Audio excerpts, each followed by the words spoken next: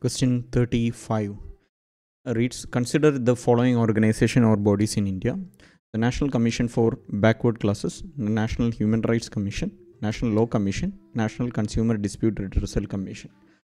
How many of the above are constitutional bodies? So it's a concept question from Polity. If you are a person who have read Lakshmikant and prepared notes from it, there is a separate section for all the constitutional bodies. You should be very familiar with all the constitutional bodies, who are the members of the constitutional bodies, how they are elected, what are their qualification, what are different purpose functions of constitutional bodies. You should be familiar with all these things for mains and for prelims. So for a person who is familiar with all those details, just naming whether these bodies are constitutional bodies or not will be very easy. So, but I have given different sources which explains why these questions came. Look, let me just open up the links 1 second. So this is the first link. Center yet to constitute 9th National Commission for Backward Classes.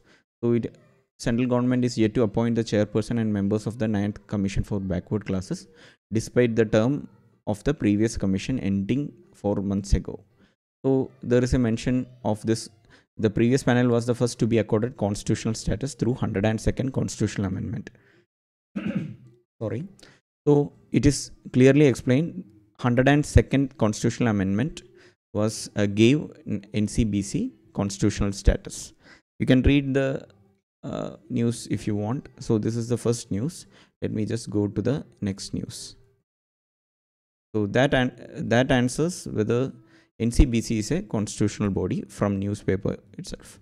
So giving Human Rights Commission more teeth is the second article. So here how this Human Rights Commission was created is all explained here, and I think in this article it says Human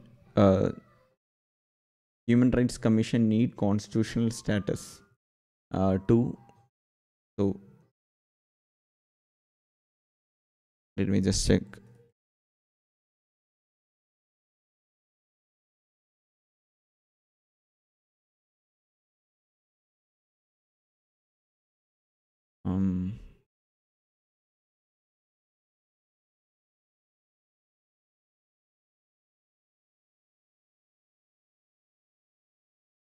So it doesn't, I don't think there is a direct statement, but if you read through this article, it will be very clear that the Human Rights Human Rights Human Rights Commission is established under an act, and it's not a constitutional body. So and it's almost in the mains, we all in multiple questions to strengthen Human Rights Commission, what all we can do is a important area. There are different recommendations, and one of it is according Human Rights Commission a constitutional status.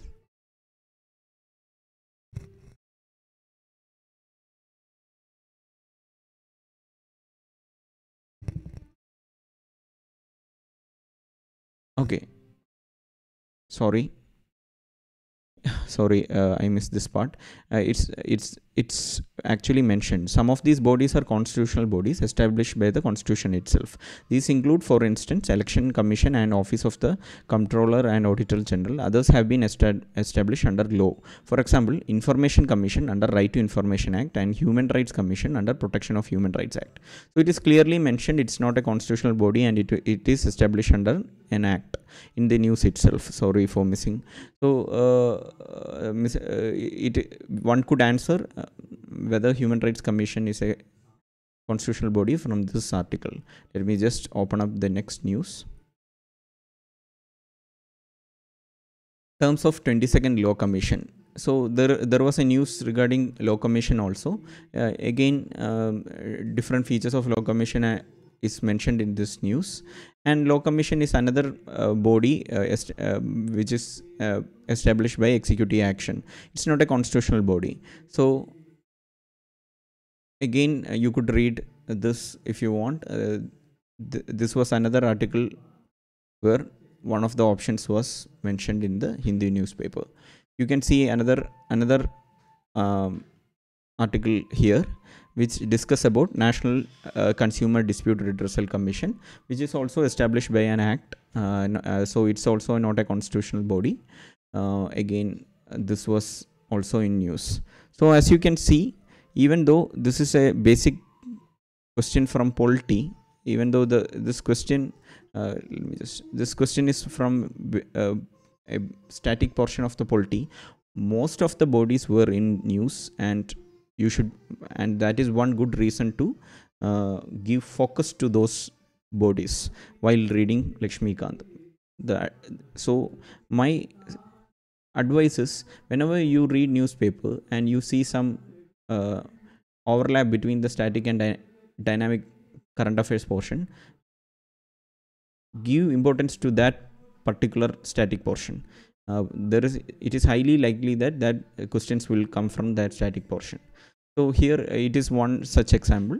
This question probably came because all these commissions were in news, and it could be otherwise also, but I am saying, yeah, all these commissions were in news.